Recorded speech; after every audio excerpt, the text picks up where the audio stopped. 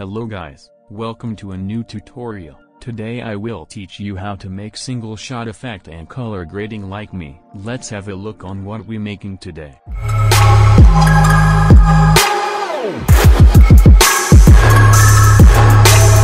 First, drag your clip and music in the timeline. Here's my files. Firstly, let's focus on the music only.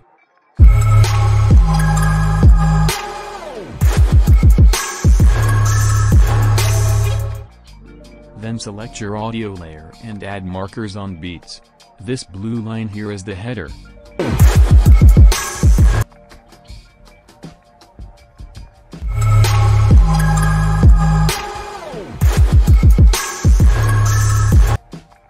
Now cut out the part of the clip when you are shooting. Press C to use razor tool.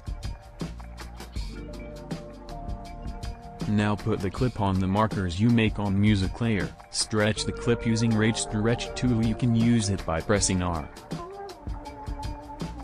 Right click on the clip and go to time interpolation and select optical flow. It will make your videos run smoothly and low speed. Now, cut some part of the clip and delete it and then stretch the remaining part to fill the gap. Press enter to render the preview.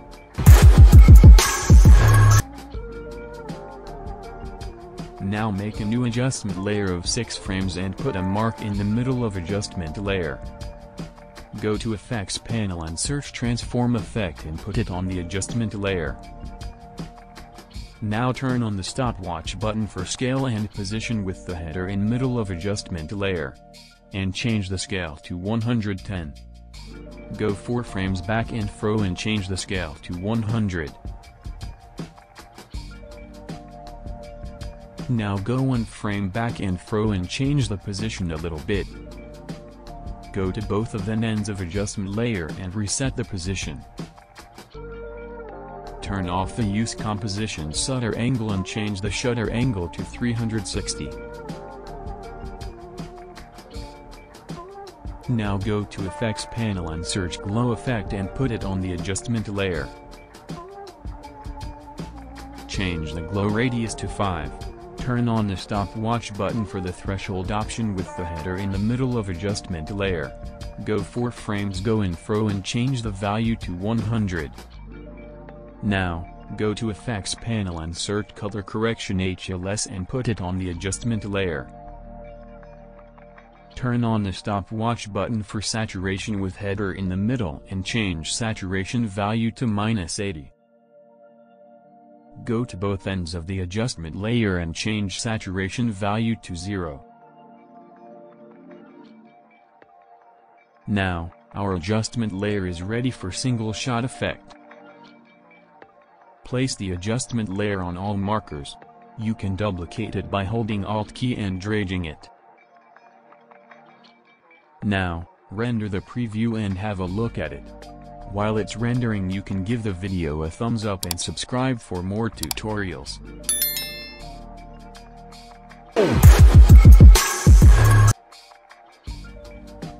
Now, adjust to starting and ending video with Rate Stretch tool.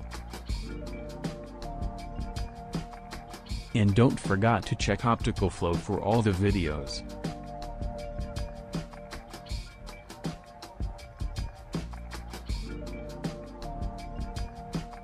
Our video is ready now. Let's move on to color grading. For color grading, create a new adjustment layer. Now, go to Effects and Presets and search Lumetri Color and put it on the adjustment layer. In the effects settings, go to Creative and browse the look preset I have given in the description. Select the adjustment layer and press T to open opacity of adjustment layer. Change the opacity value to 80%. Now, go to Effect and Preset and search Glow and put it on the adjustment layer. Change the glow radius value to 200 and threshold to 95. It's looking good now. Now go to Lumetri Color Settings and open Vignette Settings and change the amount to -3. It will darken the edges of the video now. Time for a bonus effect. create a new adjustment layer. Cut it by holding Ctrl plus Shift plus D key. Go to Effects and Preset and search Glow and put it on the second adjustment layer. Change the color looping to A and B color and change the glow radius value to 90. Change value of threshold to 100 and click stopwatch button with the header in the starting. Select the adjustment layer and press U to view created keyframes. Now, go further in time and change threshold value to 0. Select both of the keyframes and hit F9 to make them ease. You can drag and drop the adjustment layer in the timeline. This effect looks good. You can also change its color by changing the A color. Select the adjustment layer and press Ctrl plus D to duplicate it and drag it to another position.